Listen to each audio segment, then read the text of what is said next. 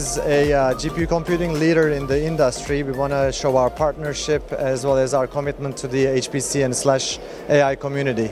Well, from Nvidia perspective, first of all, we started investing in the world of HPC, in the applications, starting with the top 10 applications, and currently reached over 600-700 applications. And with that one, there are obviously various number of applications that are now GPU accelerated already, thanks to the developers all around the world and using the tools that we created on the software side. Right now there's, I don't know the exact quantity, but a good number of top 500 systems are GPU accelerated as well. Again, thanks to the developer community, the HPC community, and the support we have gotten. Currently, as many of the viewers have heard about, it's the world of AI that is booming, right? And not only AI itself for the enterprise world, but also for the world of the HPC. The merge of AI and HPC is kind of an interesting topic. We keep hearing that more and more.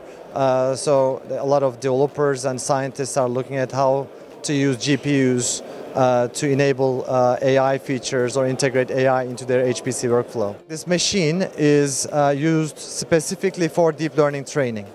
Right, it's custom designed just for that purpose. Yes, you can use it for standard HPC applications as well, and the more I guess AI features get built into standard HPC or traditional HPC applications, the more this machine may be useful. But at the moment, it is literally all about deep learning training.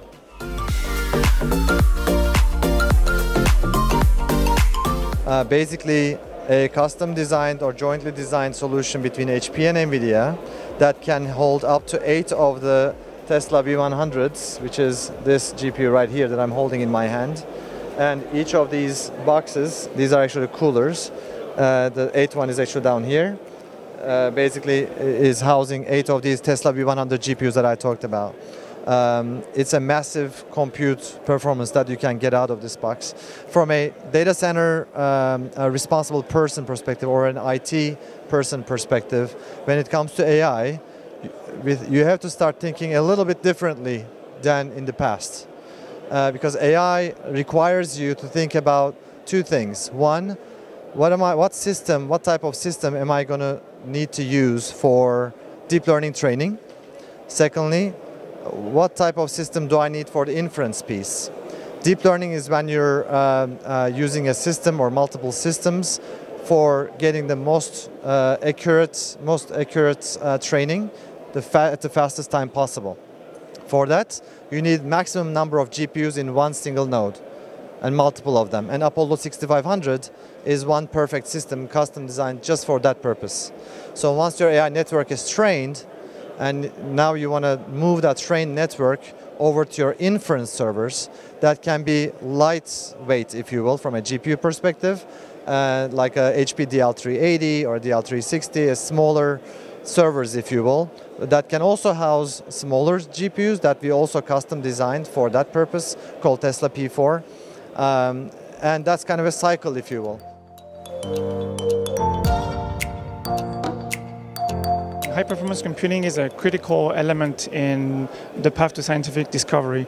And today, the scientists, they don't have enough compute power to actually get to their findings in their lifetime.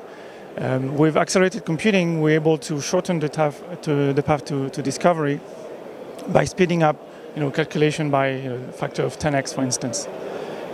We are using GPU in high-performance computing in various domains. Computational chemistry, for instance, is one with applications like VASP and GROMACS and Amber, NAMD, and so on. But in every domain of HPC, there is applicability for GPU. In the space of artificial intelligence, without the GPU, you could not get the training done in any reasonable amount of time. So methods like deep learning were not actually put in practice. With the GPU power unlocking deep learning, so this is opening new fields for science. So we are on a good trajectory of 1.5x improvement year over year. From if you look back in the couple generation. The nice thing about the GPU is that we have an architecture that is very well suited to scalability, and we can add cores, we can dedicate some cores to specific function, and really we don't really see any ceiling in terms of performance going forward. There is a double communication between HPC and AI. In one sense, AI needs HPC because AI needs a lot of compute power, and on the other side, AI can help boost HPC. So this is a demonstration of AI inferencing. So you have a live stream video where you see cars, and the camera is auto-detecting the license plate, the car model, the color, and so on. Nvidia's story in AI literally started in 2012. Yeah, so a researcher named Alex Krzyzewski in the University of Toronto, which also obviously comes from the research community, decided to use a couple of Nvidia GPUs to accelerate his AI network for image recognition, and he won that year's image competition called ImageNet. And the following year, every competitor was using Nvidia GPUs.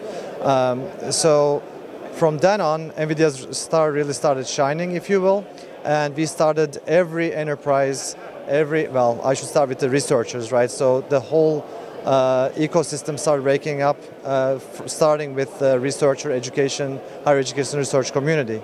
It then moved over to the cloud vendors, if you will. Anyone from Amazon Cloud to Google Cloud is started using GPUs and offering the GPU services to the companies or the startups. And that spawned into more enterprises and startups that are using GPUs, again, for AI development. And again, we're seeing it across the board, from retail to financial institutions for fraud detection, for example, to manufacturing of the obvious example of self-driving cars, to drug design. And with HP, we partnered now so that they can actually also enable our joint customers with deep learning and know-how and get going with their projects. That's kind of a new, not so new, but it's a new information that a lot of folks that do not know. We'd like to invite our customers and partners to be able to take advantage of that.